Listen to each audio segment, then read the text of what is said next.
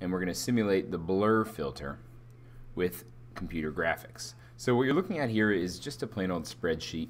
I have shrunk the cell sizes down so that they look roughly like squares.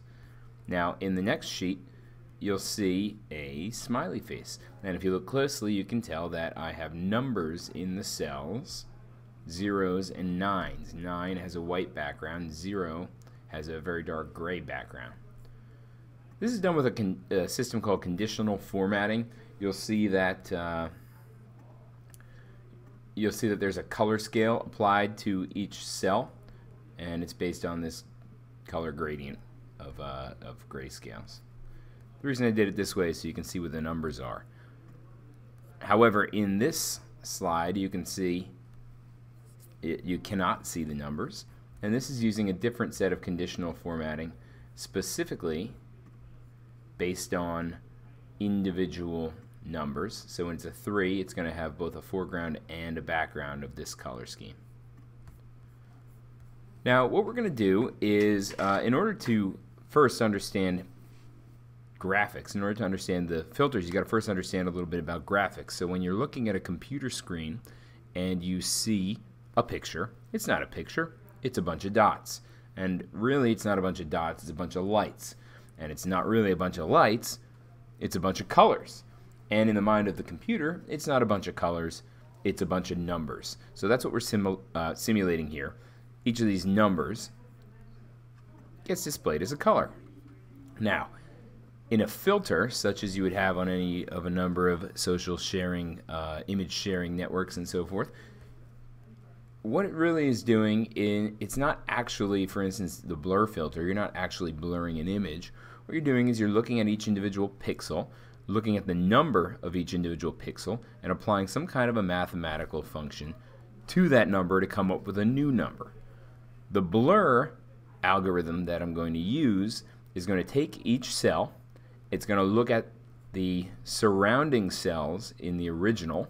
So in this case, it's going to look at this 0. It's also going to look at the fact that this one's a 0, this is a 9, that's a 9, that's a 9, 9, 0, 9, and 9. And it's going to apply a formula that gives different amounts of weight to the different cells. So the actual one in the center will have the greatest weight. The top, bottom, left, and right will have about half that weight. And then the 4 corners are going to have about half that weight.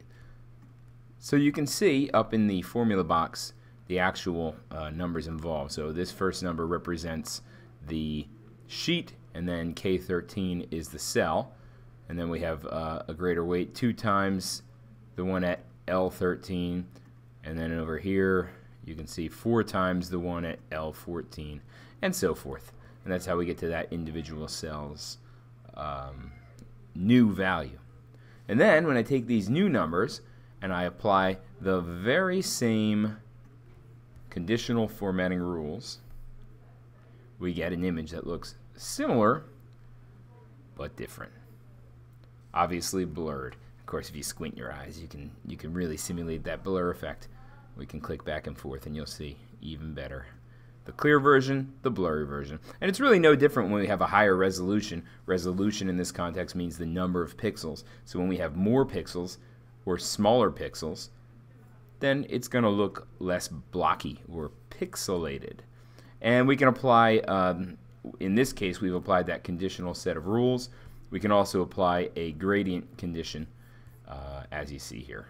I don't know why it's duplicated, as you see here. And you can apply different colors if you want as well, but it has the same exact blur effect. So there you have it. So we started with a set of numbers. We converted those numbers into colors. We applied a formula to those original numbers and converted those new numbers into colors, and we've simulated the blur effect.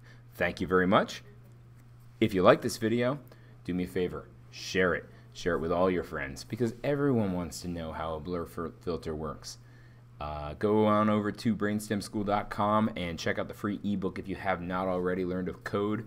And if you are a teacher, I've got plenty of resources over at teacherspayteachers.com. You can find a link to that at BrainStemSchool.com. Feel free to hit me up in the comments, or make sure and subscribe. And again, share and give me the thumbs up. Thanks a lot. Have a great rest of the day.